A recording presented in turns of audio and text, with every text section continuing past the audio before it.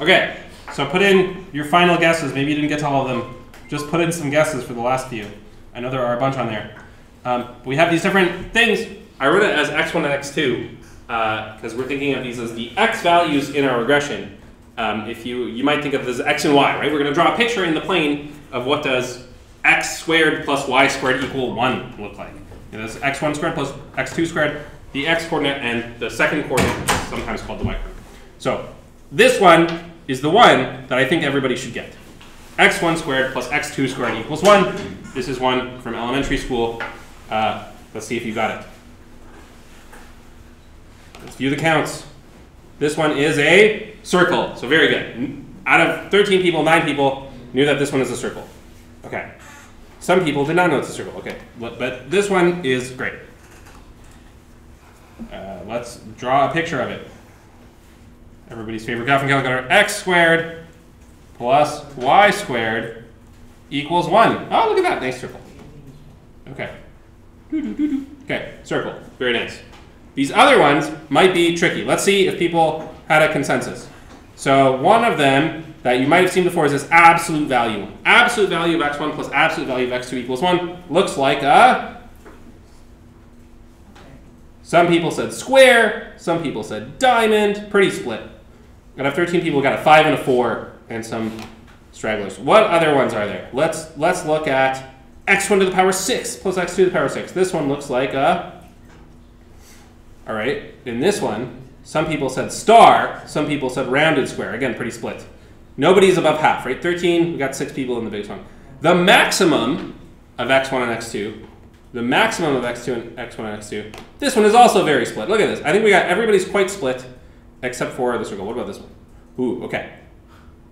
This one, star is the most popular at 5 out of 13. So, split vote.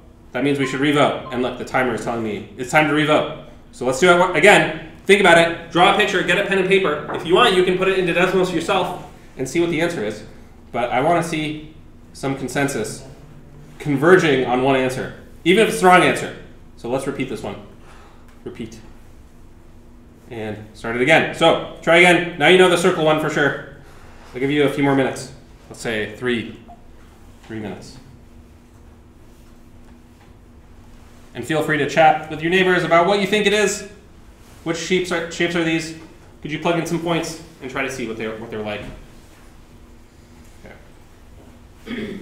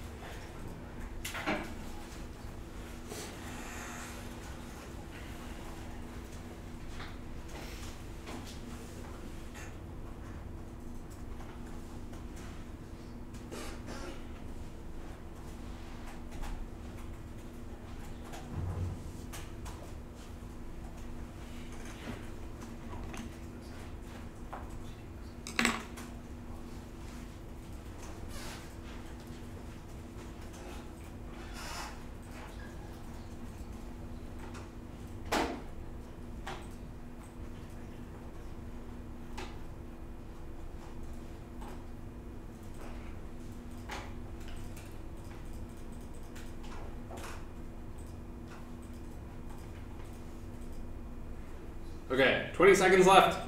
Put in some guesses. Maybe you found the pattern. There is a pattern going from the topmost to the bottommost. There's a certain kind of order to these. They're in order.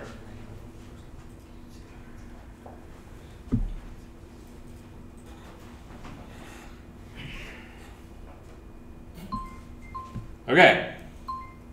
Give you a couple more seconds to get your final guesses in for people. I know there's a lot of them. You gotta type in, okay, 14, 14, 15, 16. Great. Let's take a look at what people said. Reveal. So to start with, let's see, is everybody awake? One person is asleep. Circle is the right answer, like we said. I think the easiest one to figure out, if you have no idea what's going on, the easiest one to figure out is this maximum one. What does the maximum one look like? And here, 9 people said square. Let's look in Desmos. So I'm doing the maximum of absolute value of x, comma, absolute value of y. That's what it is. Oh no, Desmos is mad at me. What does it not like? Try adding an equal sign. I got an equals 1. Okay, thank you. Very good. See, Desmos also told me. So there you go. It's a square. So if you said square, you are right. Why is it a square? Well, if the maximum equals 1, let's do a little pen and paper over here. If the maximum equals 1, right? So the maximum of x1 and x2 is equal to 1, well then, either x1 equals 1 and x2 is less than 1, or x2 is 1 and x1 is less than 1, right? So if the maximum is equal to 1, one of the two of them, one of them has to be equal to 1. And when one of them is equal to 1, the absolute value equals 1 are these two lines. Like if you draw it, let me just draw it in Desmos, right? If you say the absolute value of x equals 1, then you get those two vertical lines. And if you say the absolute value of y equals 1, you get those two horizontal lines. And we're taking the pieces of those horizontal lines where the other coordinate is small. The other coordinate is less than 1. So that's why that one works. Okay, let's look at the other ones. Let's start with, this is another one that is quite well known, the absolute value of x1 plus x2. This one looks like a, okay, so some people said square, some people said diamond. Square was this one. So what does the absolute value of x plus the absolute value of y equals 1 look like? It's a diamond. It's a diamond like that. Okay, so if you said diamond, good job. And so now maybe you can see the pattern. The diamond was a power of 1. The circle, the red thing, is a power of 2. And the square is a maximum. So they're kind of getting more and more pushed out. So in fact, if we do x, let's do absolute value of x to the power p plus the absolute value of y to the power p equals 1. And let's add a slider for p. You can see when p equals 1, it's the diamond. Let's start at 0 and end at 100. I don't know. Maybe we'll end at 10. Okay. So when p equals 1, it's exactly the diamond. And as you move up, you move out. So when p is going from 1 to 2, then it becomes a circle. And then if you keep going, like if you go all the way up to 6, that was one of the questions. X to the 6 plus y to the 6 equals 1 is that purple curve is a rounded rectangle. That was one of the answers as well. Rounded rectangle. Yeah, rounded square. Very good. So lots of people got that. On the other side, so we've done all of them except for the first one, the square root is to the power of half. So if you take it to the power of half, then you're going the other way.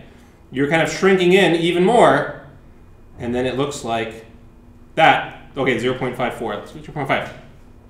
That is to the power of 0.5.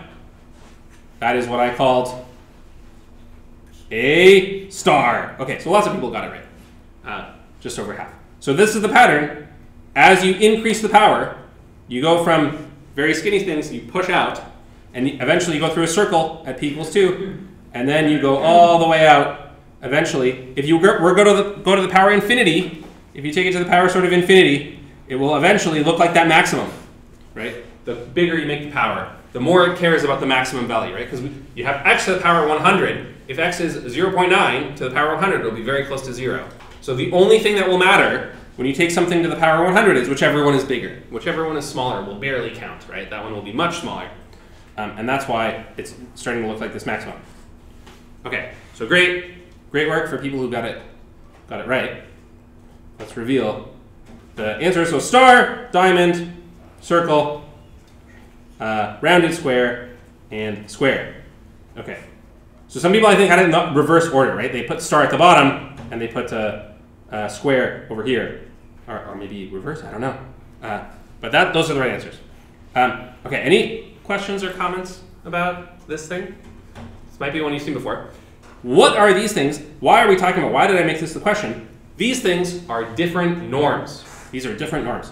And this is called the LP norm.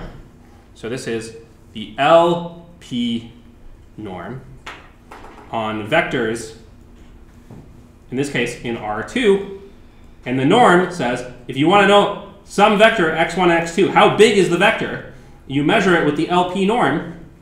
The definition is, how big is this vector? Is you do x1 to the power p plus x2 to the power p, and then you take the 1 over, you take it to the power 1 over p, that's the pth root. And the most famous of these is the L2 norm. That's just regular Pythagoras. So the 2 norm, the L2 norm, is x1 squared plus x2 squared square root. That's just regular distance in regular land.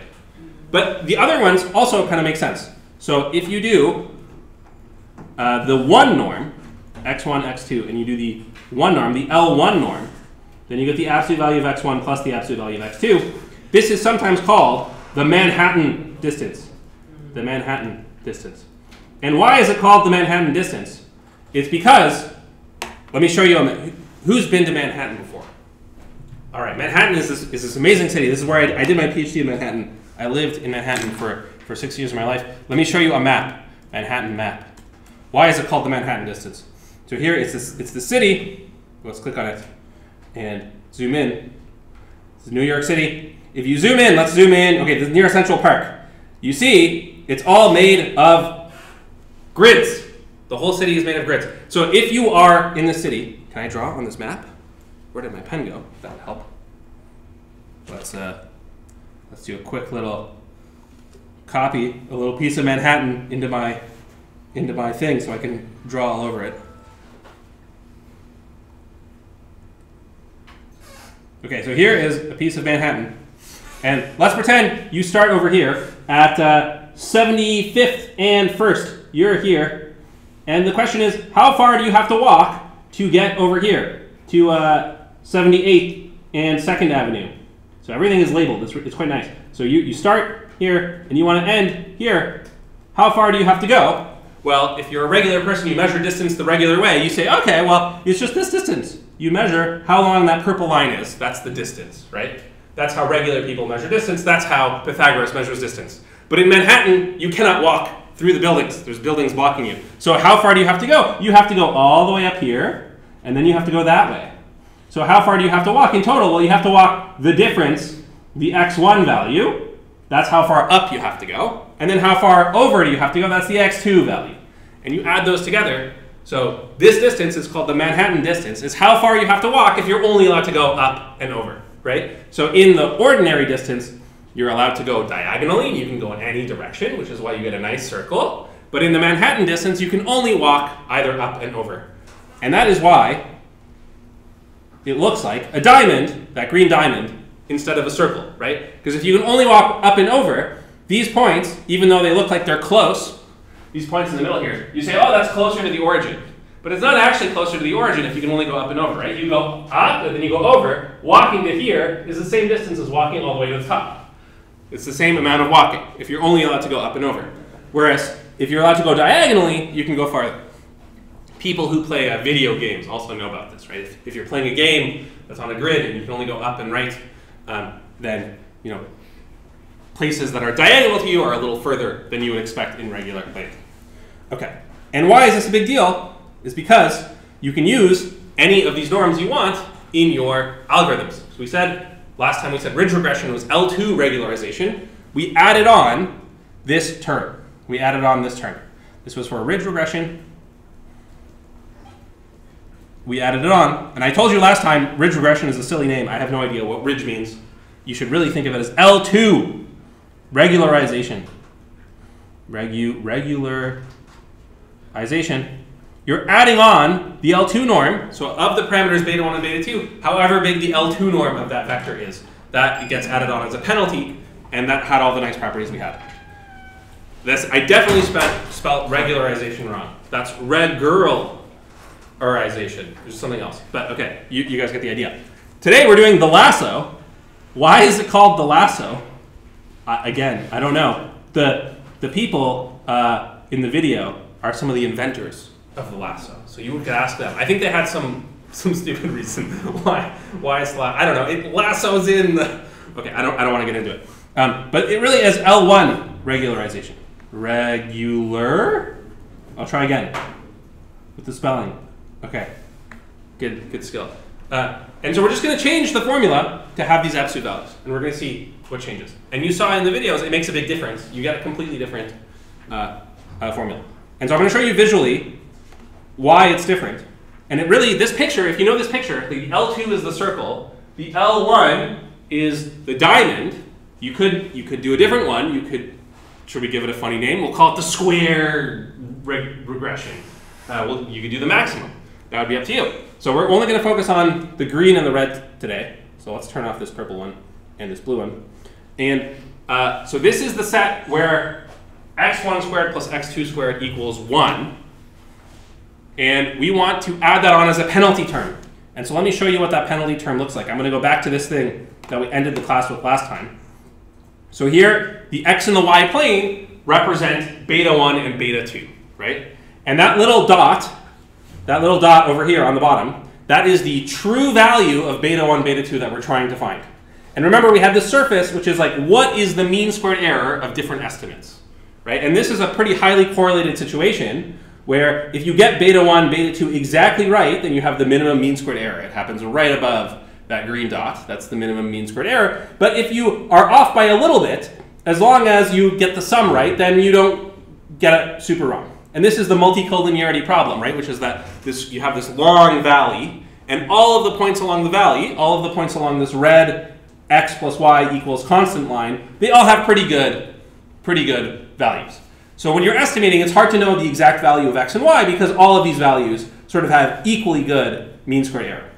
Maybe if I zoom out a bit so we can see a little bit more. So there's the bowl. So this x and y are the betas, right? That represents the two beta values, beta 1 and beta 2 that we're trying to estimate. And that green surface is how much loss you have. What is the mean squared error for every different value of beta? Okay, I'm going to start doing some fancy stuff with this. So is the picture clear? Okay, so what we did last time is we were doing ridge regression. And ridge regression is adding on that L2 penalty. So let me show you what the L2 penalty looks like. I called it capital L, and I set the power to 2. So we were adding on this purple thing. So we said, if you add it, if beta 1 and beta 2 are 0, you get no penalty, right? We add on beta 1 squared plus beta 2 squared, you get no penalty. If beta 1 plus beta 2 squared equals 1, that is along this circle, along that red circle, then we would add on 1, right? And so the bigger your beta 1 and the beta 2 value are, the more error you were adding on. We're basically taking this purple surface and saying this is an extra penalty that you have to pay. So the green is our real thing, the real data, and the purple is a regularization term that we're adding on. And the purple one, I want you to notice, is perfectly round, is a perfect circle. The green one is this weird valley thing that has to do with the data. It's got this multicollinearity problem in it. But the purple is the regularization term. We are the people who added that on, and we made that perfectly circular because we did exactly x1 squared plus x2 squared. So in words, we had these two surfaces. And so in green, we have the mean squared error, and that depends on beta 1 and beta 2. Okay, really, it's like depends on what we're trying to estimate. So for every given estimate, we have a value. But then there's this purple surface, which is plus beta 1 squared plus beta 2 squared. Then we're adding that on. And so the purple surface is this perfect cone. I'll draw it over here. Perfect cone. I guess technically it's like a quadratic surface. And this green one, this is the valley. This has the valley. And this one can suffer from multicollinearity due to multicollinearity. So if there's a high correlation, this will be some narrow thing in that direction. Okay, so those are the two surfaces we have in the picture. And so those are them individually. What happens when we add them together? That is this function. Let me actually, so stop moving around. So I can slide, right now the alpha value is 0. I can slide the alpha value and we'll see how it changes. So the green surface will still be the green surface. You know what, let me make a new one so that the colors stay constant. So let's delete all this. Let's keep the green one as green forever so we can compare with how does it move. Let's make this one blue. And let's see, as we change alpha, how does the blue change away from the green? So as you change alpha, as you increase alpha, you get a new surface, and the new surface is more and more round. So as you increase alpha, that is the coefficient that we're going to add on here. Let's make that in blue right here. Plus alpha times this. Plus alpha times this. As you increase the value of alpha, you're adding on more and more of this perfect circle to it. And that is why it's getting smoothed out. So you increase alpha. As if you add a really big value of alpha, basically you have a lot of that purple cone, right? That purple cone matters a lot. We're adding a big multiple of that purple cone to the narrow green value, and that smooths it out and makes it nice, right? We're deleting the collinearity problem of being all in one line is sort of going away the more we add these things on. And we're less subject to noise. So when you randomly sample, you move this green surface around a little bit, and if you jiggle it just a little bit, you'll get bad answers, right? But that blue surface is more robust. It doesn't jiggle as much, and that's why we like it. So this is a picture version of all the things we talked about last time. Hopefully you guys are getting this green, which is the original thing, the purple, which is our regularization, and the blue, which is the sum of both together. So the total is the blue. Yeah. So and that was ridge. The ridge loss. The ridge loss as a function of beta 1 hat and beta 2 hat. That's the blue curve, which is the sum of the two things with a coefficient of alpha that controls how big this thing is. Okay. So did that picture make sense? Does that gel with what you guys were thinking last time? Any questions or comments about this? So today we're going to do the lasso. It's going to be even more crazy, but hopefully we can modify the picture and make it work. Okay, so let's see what would happen if instead of let's turn off this blue curve. Where's the blue curve? Let's turn off the blue curve. So we have the green and the purple, just like before. The green is really the data. That'll still be there. But the purple, that is up to us. We chose to add on the sum of x1 squared plus x2 squared. We could choose instead to do a different power, right? What would happen if we do the lasso? That would be the power 1. So let's see, how does this purple cone change as I go to 1? And you should be able to know the answer already because we did it as our normal problem. So what is going to happen when I change the power from 2 to 1? Let's see what happens. It becomes this square looking thing. So there you go. It becomes like a little pyramid that gets added on. And if you look at the pyramid from the top, it's exactly the shape we had before of the diamond, right? So the purple penalty term, instead of being a cone, is this diamond, and it comes from the fact that x, absolute value of x plus absolute value of y equals 1 is the Manhattan distance is that diamond, right? And that's why we're adding on a diamond instead of adding on a cone. Okay, you can say, who cares? Well, I don't know, it's basically the same, right? Adding on a diamond or adding on a cone. But there is a really big difference, which is that in the diamond, you can see something special is happening on the axes, right? On the x and y axis, something special is happening. Those are sort of corners of the pyramid. And those corners will matter, okay? And you can see what happens if I add it on. So let's turn off, let's add, like we did before, let's make the blue curve, which will be the sum of the green plus alpha times the purple. And let's see what happens. So first I'll make alpha 0. When alpha is 0, we should just get exactly the green curve. And let me turn off the purple so we can see what's going on. But as I increase alpha, you'll see something funny happen.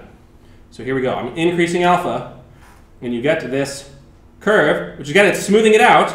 But if you look carefully as to what's going on, you should be able to see, okay, it's a little hard to see. Let me try to make it easier to see. Maybe I gotta zoom in a bit. Okay, if you zoom in, you can see it. Do you see, in this blue curve, you can see these little folds on the axis, right? Those little folds. And so what's happening is because the pyramid we added on, that purple pyramid we added on to the green curve, because it has these corners, the blue thing now also has these corners. So where is the minimum of the blue going to be? The minimum will often be somewhere on the axes. So the minimum happens along the axes. And when the minimum happens along the axis, like if you look right here, you can see that's the minimum, is happening exactly when x equals 0. It's on the y-axis perfectly. It's not near y equals 0 or something. It's exactly on y equals 0 because there's a corner exactly on y equals 0. And having a solution with y equals 0, that is exactly saying one of the coefficients was 0. And this is the whole point of the lasso, is that by adding on something with corners exactly on places where we care about, we can make it so that the estimates we get are maximized exactly when one of the coefficients is 0. So for the lasso, the lasso loss of beta hat 1, beta hat 2, it's the same kind of sum as before. So it's the MSE of beta hat 1 and beta hat 2 plus alpha, but this time it's something else. It's the absolute value of beta hat 1 plus beta hat 2. And this part, this has corners. This is the pyramid. This is the pyramid. And the corners of this term translate into corners. This causes corners to appear over here. Has corners. I'm going to call them corners. At x equals 0, or beta hat 1 equals 0, or beta hat 2 equals 0. And those corners cause it so that when you optimize this, you find the lowest possible loss. It will be at a point where one of the coefficients is exactly 0. And that, when one of the coefficients is exactly 0, that's saying I don't care about that variable at all, right? I multiply that variable. In my method, I multiply the coefficient of 0 times the thing because it's perfectly 0. It's like deleting the variable. So this is doing a combination of two things we've talked about earlier in the course. We said variable selection was a thing. We did that on project 1. We explicitly said I'm going to ignore some of these variables. We said regularization, ridge regression. That was something we did last class. That's this regularization idea. And lasso is like combining them. So it's doing regularization and it's automatically turning off some of the coefficients by finding solutions on these corners where it's already 0.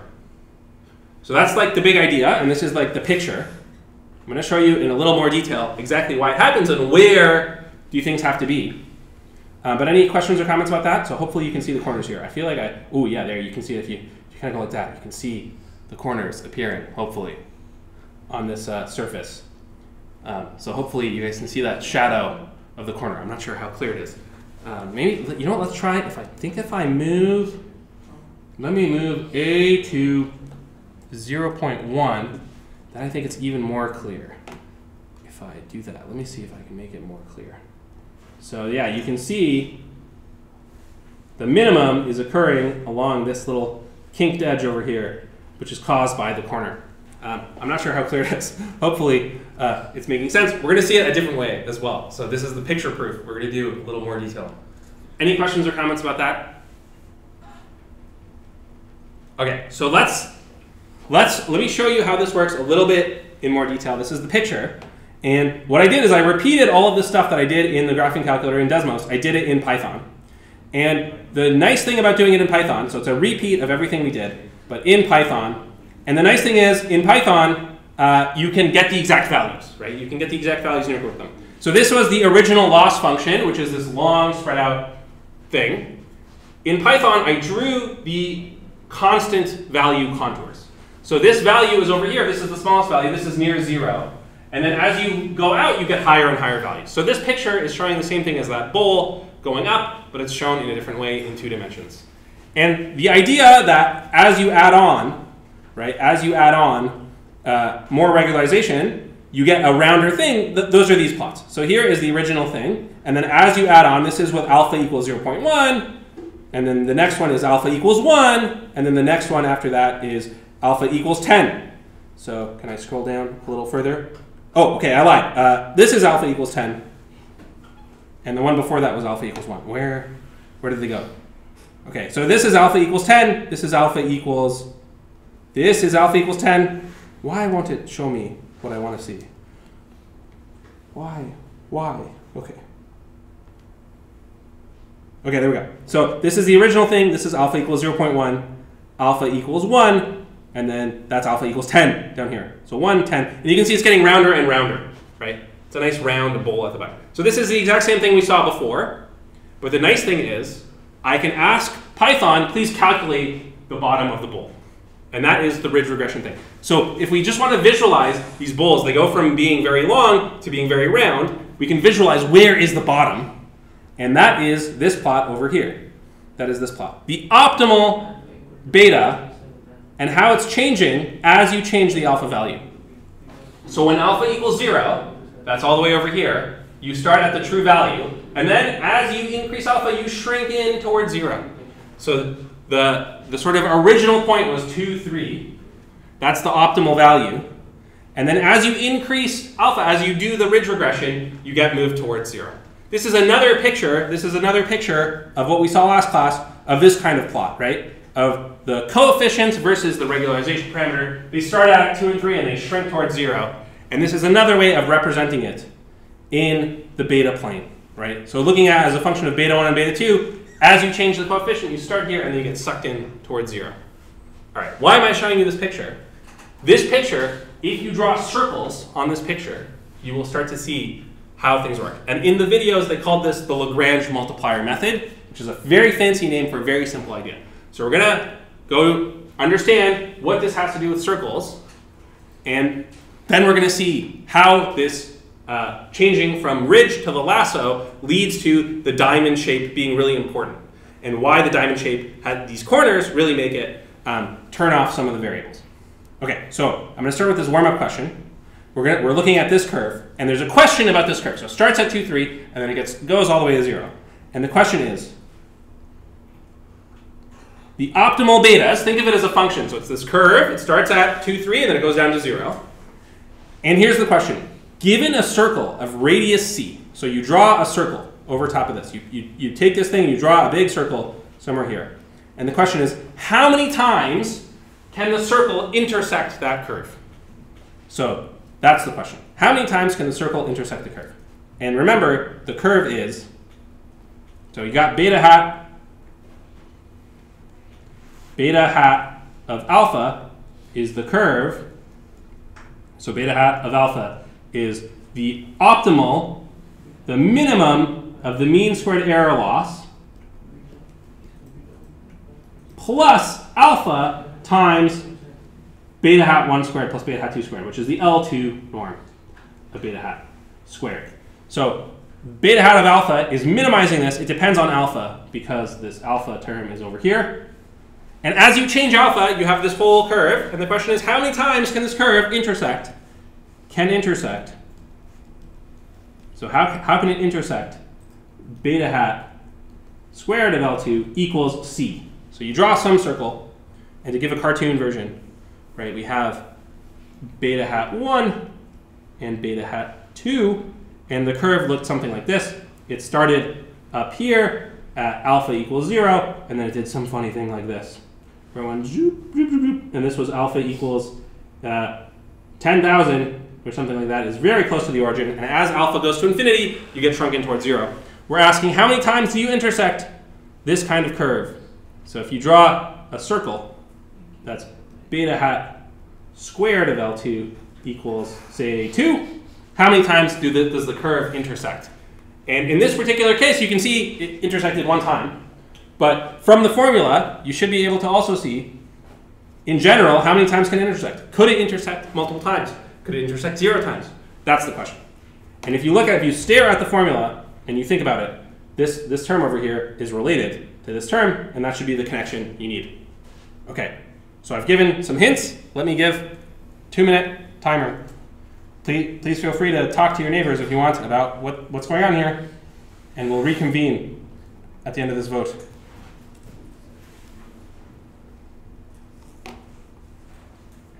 And I want you to select all the values that are possible. So don't just select the one value.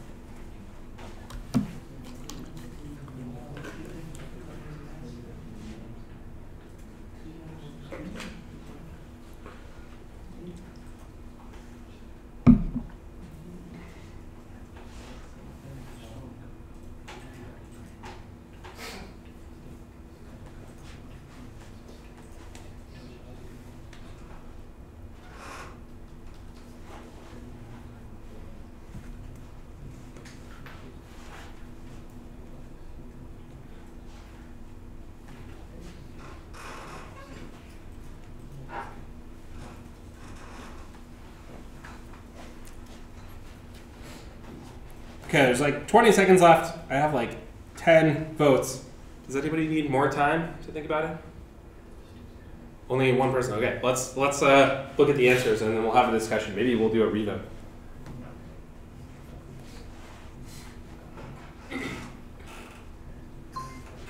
Okay, let's take a look.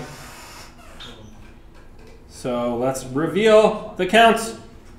All right, so remember, it's select more than one. Select all the ones that are possible. Only 7 people picked 0 intersections are possible. And 0 intersections actually is possible, but for a silly reason, which is that if you just make the radius C too big, then you won't have any intersection. So if you just pick a really big radius, if you just pick C some huge number like this, so if this is C, this is the B1 squared plus beta 2 squared is 100 is some C. If C is too big, then you just don't have any intersections, right? And so for what values of C will you have some intersections? Well, when alpha equals 0, you start there. You definitely get shrunk in towards 0. So the biggest possible C that will have at least one intersection, the biggest possible C, is exactly the starting value. Biggest possible C with at least one is whatever you started at. That's the least squares solution. So when alpha equals 0, that's exactly ordinary least squares. You know regularization. And however far that is, whatever this distance is, that is the perfect circle that gets the one intersection, right? This distance. That circle will get one intersection. If you shrink it in, you'll get at least one intersection. And if you make it bigger, you get 0 intersections. All right, so that's like a silly one. This is 0 thing. 13 people realize 1 intersection is possible. Some people, about half the people, think 2 or 3 are possible. So what we're trying to do is we're trying to say, could it be that it looks like this, where it goes in and then out and then in like that? Could that happen? Because if that happened, then you would have 2 intersections on this circle, right? Like this, right? This would have 2 intersections. Oh, wait, I guess it has 3. Okay, this one has 3. So, could this happen? Could this happen? Okay, so in this picture, there's 3. You could try to think of an alternate picture where there's 2. I'll let you guys revote. So we had about half the people. And remember, if you choose choose all the ones that are correct. So if you think 1 is possible and 2 are possible, if they're both possible, you should select both of them. It should let you select more than 1. And in fact, yeah, definitely is working because 20 people answered, but the sum is still more than 20. So let's revote, and you're kind of deciding, do you think this kind of picture is possible or not? Okay, let's do another vote.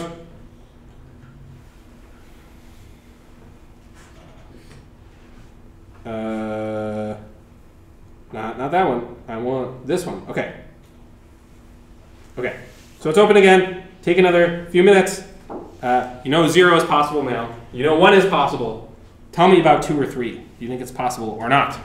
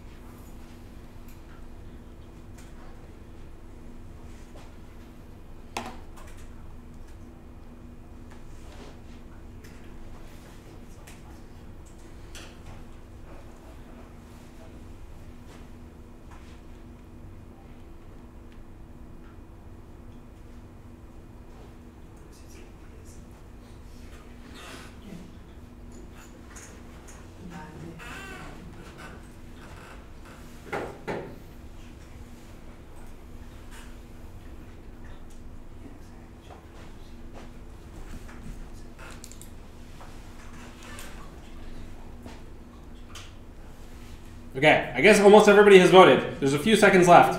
Maybe I'll stop it early. If you haven't voted yet, vote. I'm going to stop it right now. All right, we're up to 20 again. Let's see, what did people say this time? Okay, so now people know 0 and 1 are possible. That's what we said. And the class, as usual, you guys make the most exciting votes. Out of 20 people, 10 people think 2 intersections are possible. And I guess that means 10 people didn't click on 2 intersections are possible. So it's exactly split. Is 2 possible or not? Okay? Exactly split. Let me show you what would happen if there was 2. Let's draw this thing. So you're here. You start here. You're going to hit the circle twice, and you want to end here. So you're going to start here. You want to end here, and you want to hit the circle twice. So draw a curve that starts at the start, ends at the end, and touches the circle exactly twice. Let's see. Can we do it?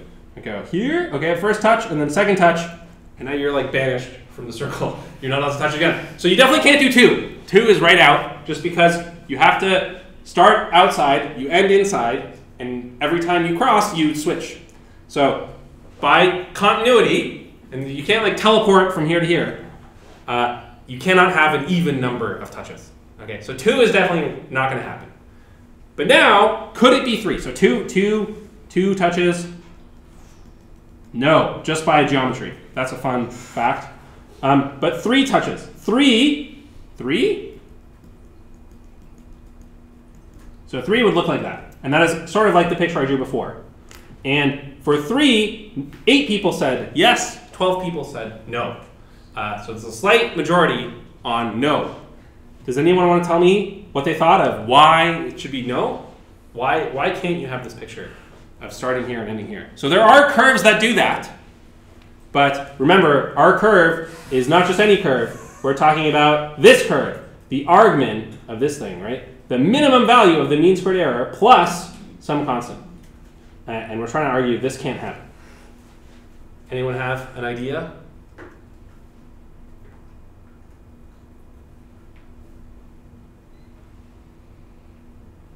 So let's look at the formula.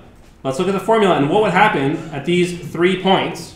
So at these 3 points, we know we're at the minimum of what? The mean squared error plus the thing. So these points represent the mean squared error.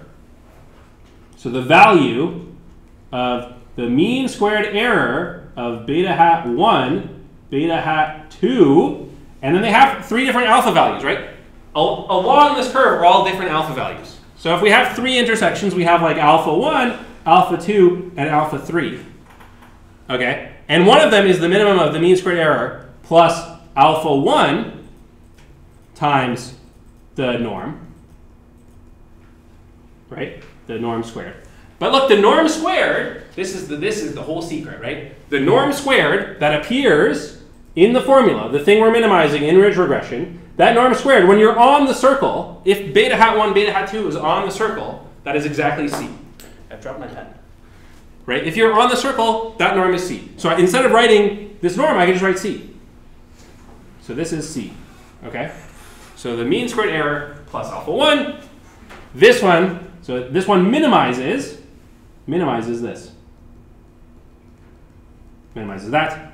The other one is minimizing the same thing, but with a different thing. Beta hat 1, beta hat 2. Plus, and then you have alpha 2 times C.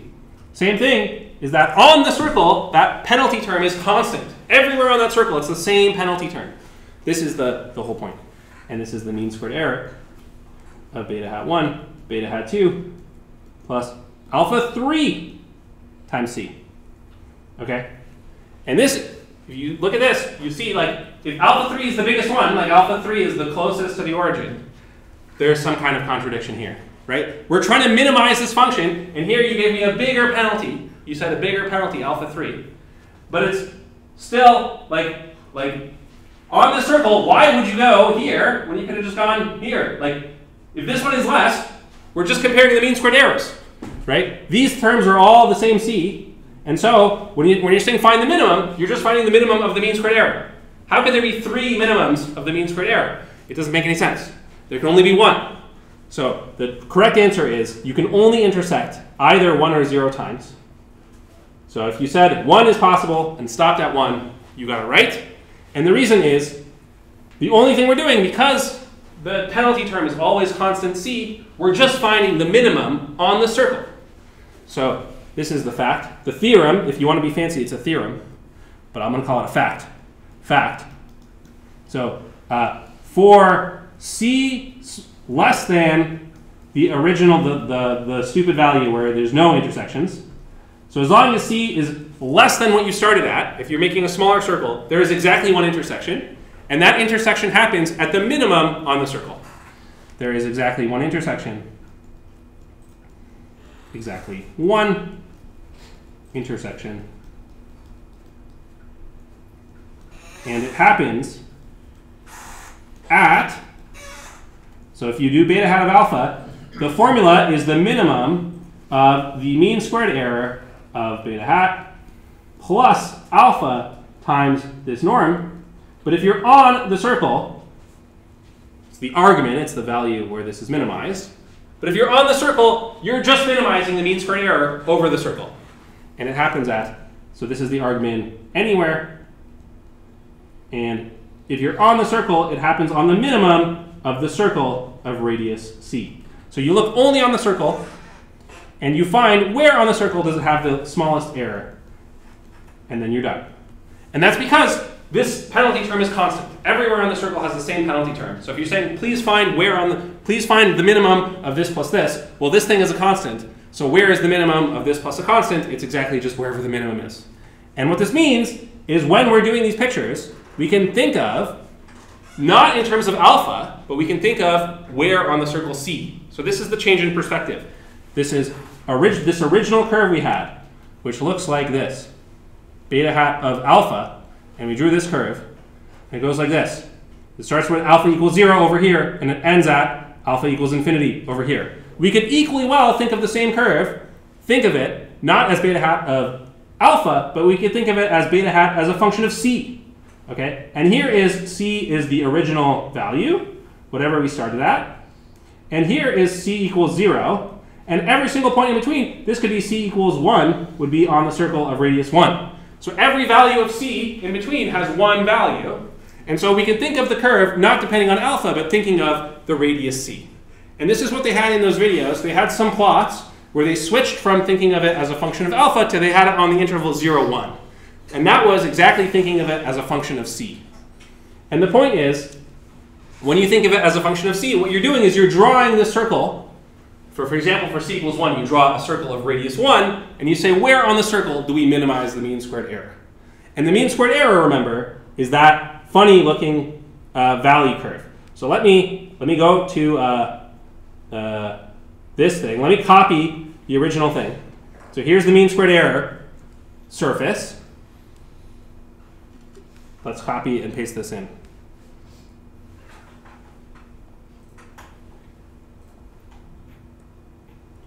And let's make this nice and big. It'll let me, okay. Okay, so the origin is here 0, 0. And what we're doing is we're drawing circles, and we're trying to find where on the circle is the mean squared error minimized. So for example, if I draw a circle of that radius, that's kind of a bad circle. Let's try one more time. Circle like that, and we zoom in a bit. So where on this circle is the mean squared error minimized?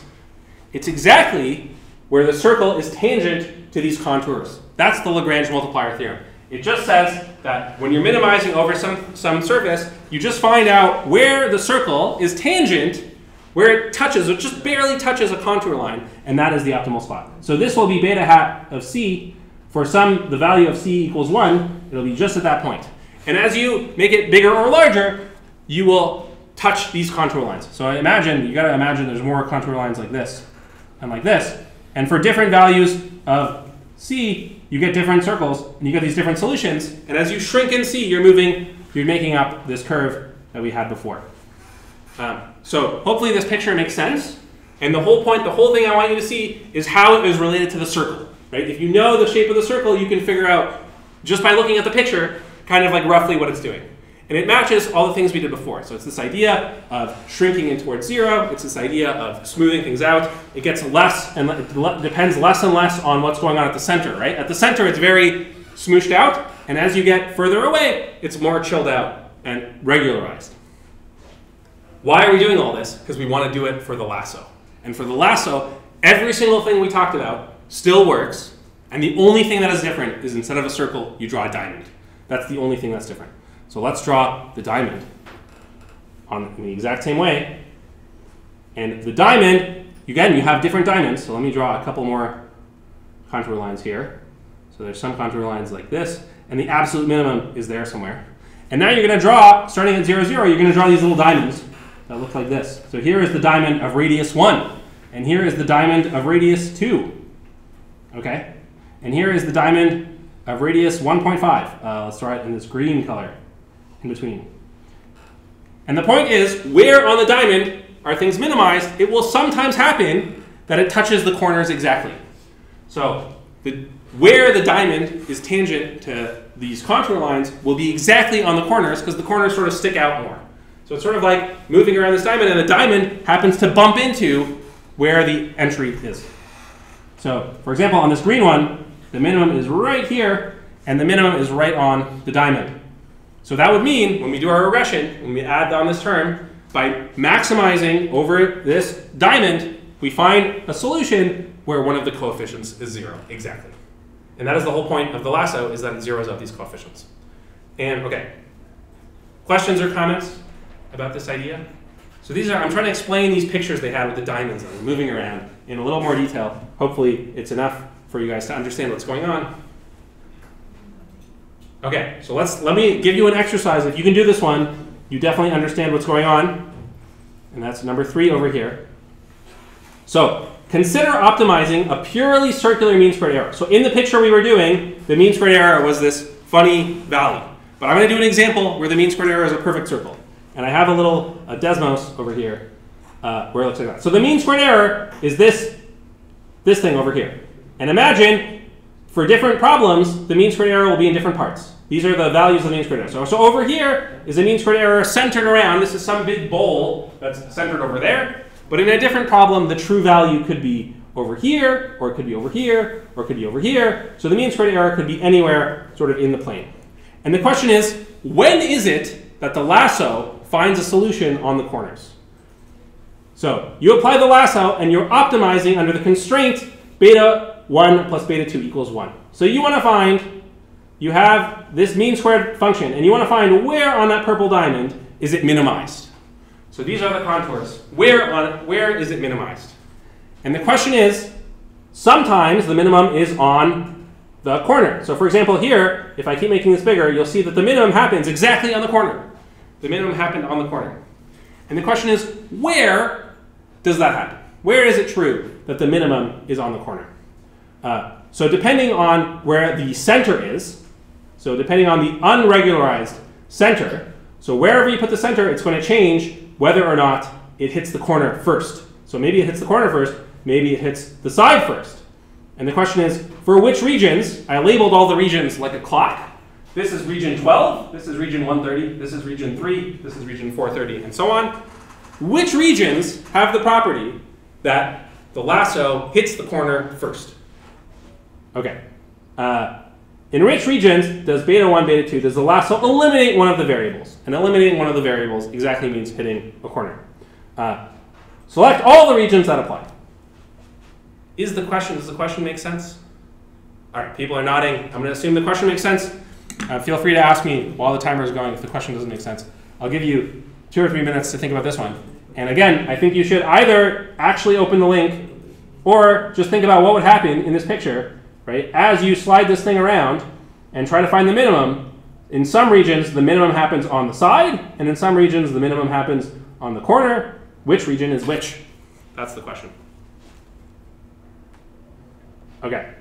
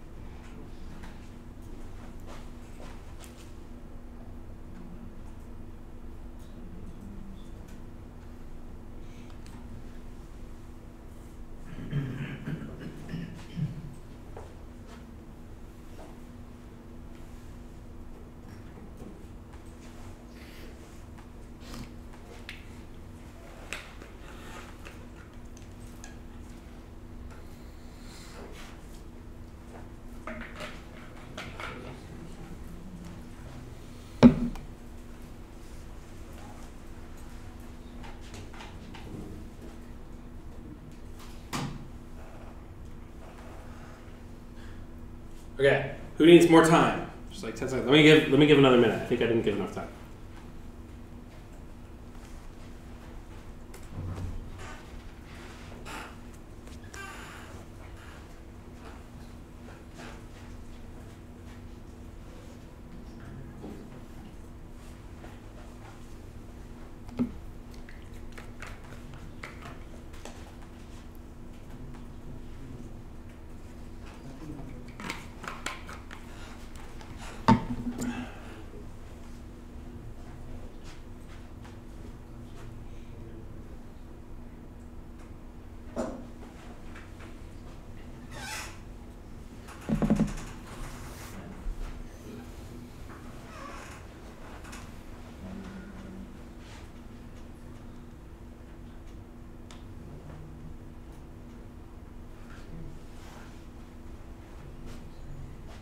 Okay, like 10 seconds up. Put in some guesses if you haven't yet. I guess I'll only give another 30 seconds, but start thinking about putting in your guesses here.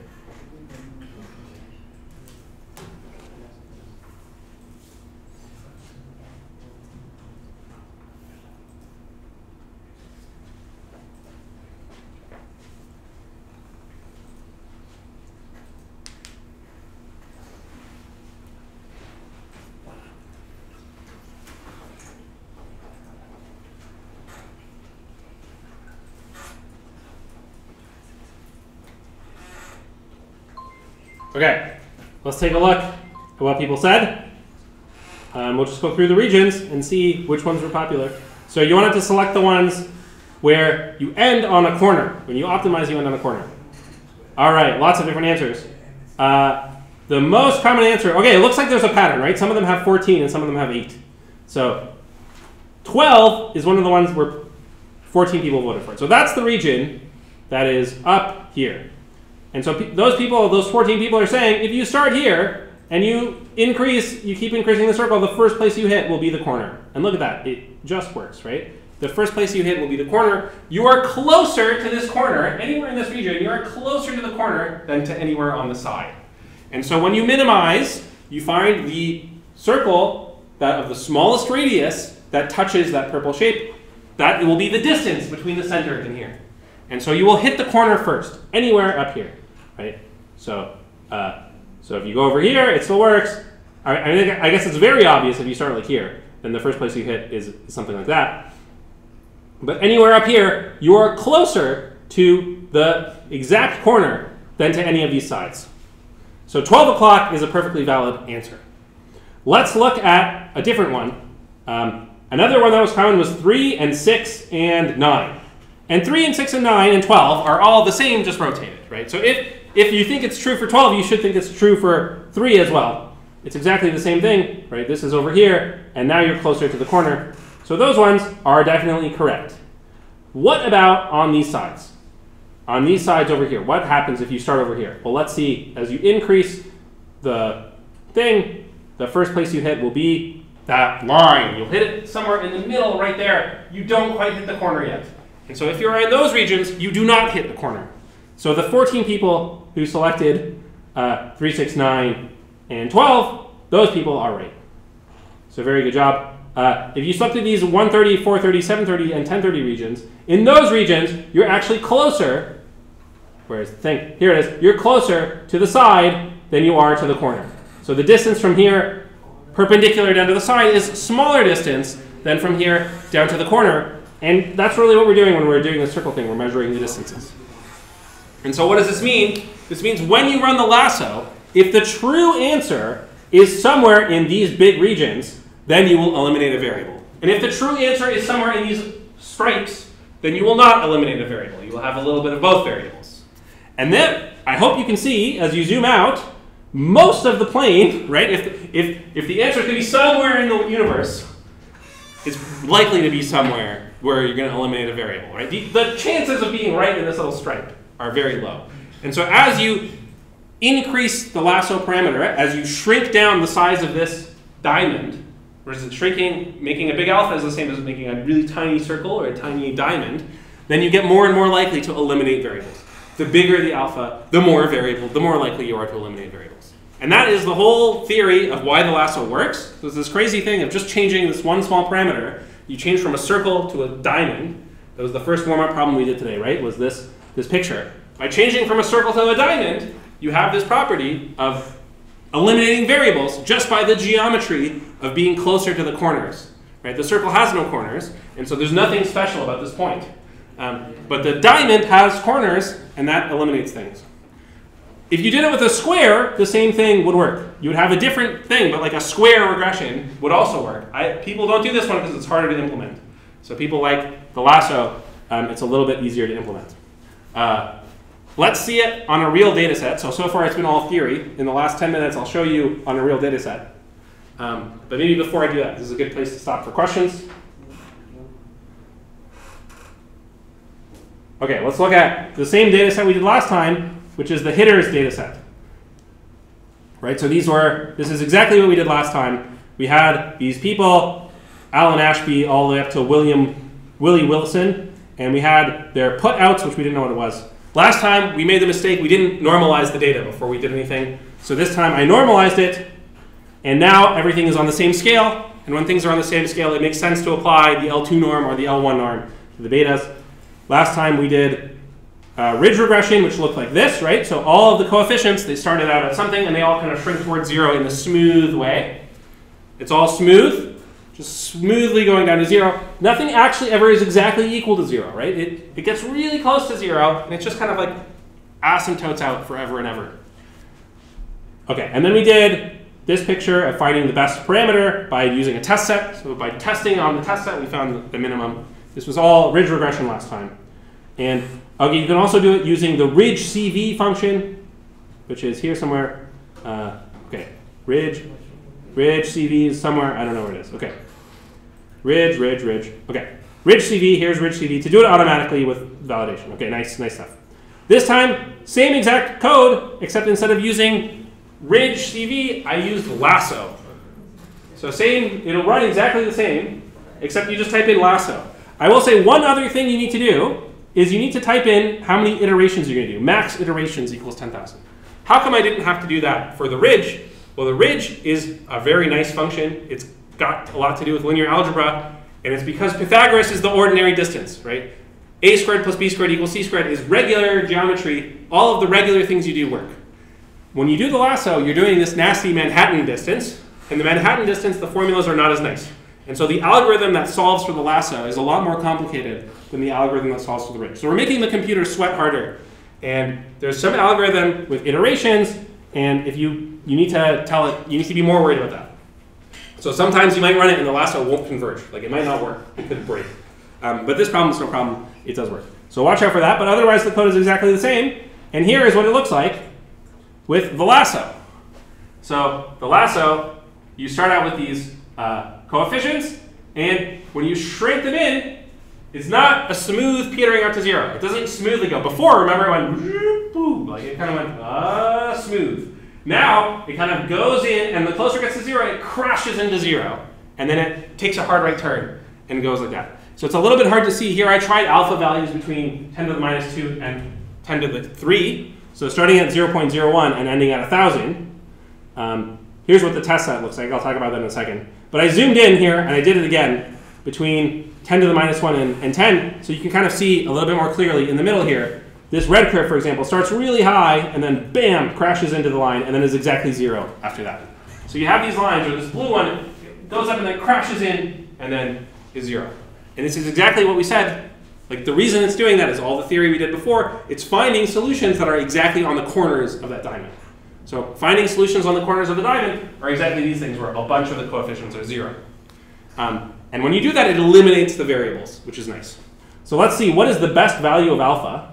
What is the best value of alpha? Well, you can just do cross-validation to find that out. So here I tried all the different values of alpha. I looked at the test set, and you can see the best value comes somewhere between 1 and 10 in this case. We're kind of like, it's doing this weird thing, right? It's not smooth like it was before. It's some weird value. But again, typical U-shaped curve, right? Over here, we're overfitting. We fit everything too much. Applying some regularization helps. Now you're not overfitting as much. You have an improvement on your test error. So your training error got worse, right? We hit the model on the head with a bat every time it had some beta values. And so it got worse and worse on the training set, but better on the test set. This is the test set error as the typical U-shaped curve. Overfitting, the best we can do, and this is some extreme underfitting where we've turned off all the coefficients too much, and now the model is doing quite badly because it's really hampered. It can't do what it wants to do because we penalized it too much. So the perfect sweet spot is over here, and so you could rerun the model with just that value, and that would be your best bet. And you can see you've improved the mean squared error from, or the root mean squared error from like 340 to 320. So like a 10% improvement, something like that. Okay, and you can do that automatically. Here's a zoomed in picture. Again, here's the minimum. There's a function called Lasso CV that does the same thing with cross-validation. They found a slightly different value. That's because they have a different test set, right? We had one test set. With cross-validation, you have a different test set that is chosen randomly, and then you're comparing it 10 times. So I guess you have 10 test sets. And then this was the final thing. I ran it at the end with the final thing. So this is the last thing to say, is this is the final model. And the nice thing about this model is, as you notice, many of the coefficients are 0, right? So when you go to apply this model in the real world, you don't even need to collect the data. Like, you don't even need to know how many runs each person got, right? All you need to know, the model says the only important factors are hits, years. Is that years? Walks. Okay, hits and walks. Hits and walks, right? That's like how many times this person is going to bat and like doing actual jobs on the playing field, right? C, home runs. How many home runs? RBIs, runs batted in. Putouts. We still don't know what putouts are, but apparently it's important. And division, right? Which division you're in seems to matter. But all the other ones in our model don't matter. And this is why people like the lasso, is because at the end of the day, you get a simple model with fewer parameters. It's automatically doing parameter selection for you. You don't have to do that forward selection stuff like we did before. And at the final model, we got a mean squared error of 325. I will point out the mean squared error, this is the test mean squared error, is a little bit higher than the ridge in this case. So the ridge, I think, found slightly better. What did the ridge one do? There was somewhere it did it. The ridge one, okay, well, we can just look at the picture. The ridge found like 315. So in this case, the ridge was a little bit better, but the lasso is a little bit easier to interpret because it has a bunch of zeros.